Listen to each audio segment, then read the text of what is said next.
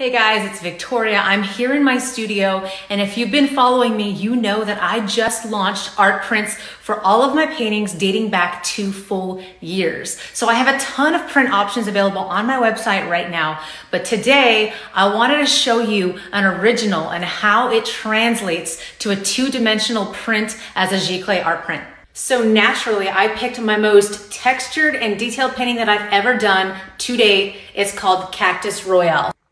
Here is a close-up view of this painting, and you might be wondering, with all of this character, how is this going to translate into a print? That is cool. So as you see, I am holding it here. It almost looks like you could reach out and touch this texture. Even the crystals look like they're real.